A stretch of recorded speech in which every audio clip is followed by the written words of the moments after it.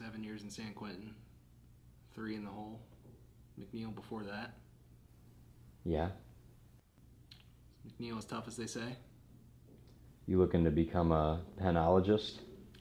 You looking to go back? I've seen many crews who fucked up and gone back. You must have worked some dipshit crews. I've worked all kinds. You see me doing thrill seeker liquor store holdups with a Born to Lose tattoo on my chest? No, I do not. Right. And I am not going back. Not ever. And stop doing scores. That's what I do. I take scores. You chase after guys like me. You ever wanted a normal life? Fuck is that?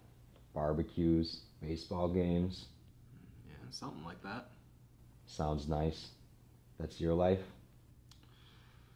No, my life is pretty fucked up. I have a wife who spends half the day on the couch. I have a stepdaughter who's pretty messed up because her real father is a world-class asshole. And I spend every moment of my life chasing guys like you. A man told me once, you want to make moves? Never get involved with anything that you're not willing to walk out on in 30 seconds flat when you feel the heat coming from around the corner.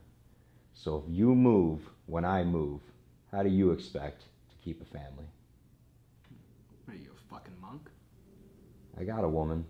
Yeah? What do you tell her? I tell her I sell swimming pools. And you be willing to walk out on her just like that? That's the discipline. Seems like a pretty empty life. Well, maybe me and you, pal, we should do something else.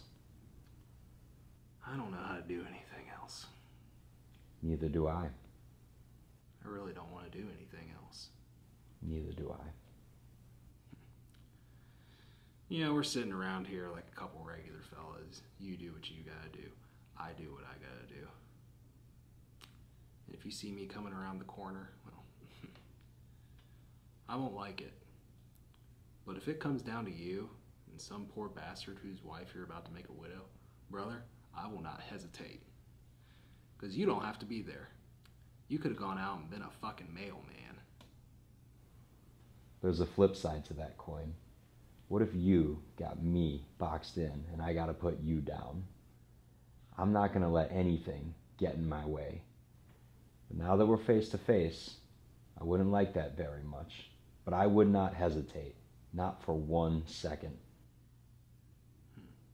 Maybe it'll happen that way. Who knows? Maybe we'll never see each other again.